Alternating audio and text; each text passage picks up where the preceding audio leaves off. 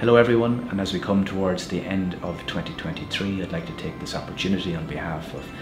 the team and the board at Community Finance Ireland to wish you all a very happy Christmas, and in particular to thank our capital providers in the Republic, the Social Finance Foundation and the Banking and Payments Federation of Ireland for their support and provided much needed capital into the community and voluntary sector across the Republic. In Northern Ireland, we've also worked very closely with Invest in I, who continue to support us in our management of the Northern Ireland Small Business Loan Fund. To our strategic partners, Rethink Ireland, who worked very closely with us on the Hybrid Social Finance Fund, and also the Department for Rural and Community Development, who supported by way of capital into that particular product. To Enterprise Northern Ireland, who continue to work with us closely on the Northern Ireland Small Business Loan Fund,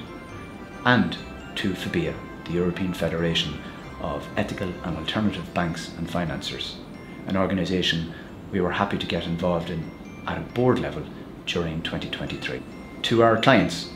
who continue to do so much fantastic work throughout the local communities across the island. To Clifton Town Hall in County Galway, who recently availed of our bridging finance support to install new sound equipment into the facility to enhance the many community events that they hold on a weekly basis.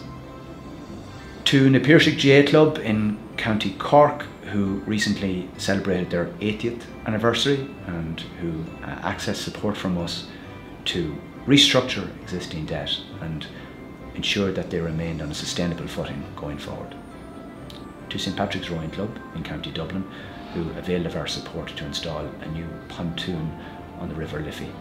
To Kids Together in Belfast, who used our support to purchase a new premises, ensuring that they will be able to support over 400 children going forward. And to Carlingford Community Development, who with our help opened a new youth cafe in the Foy Centre in County Louth. I'd like to thank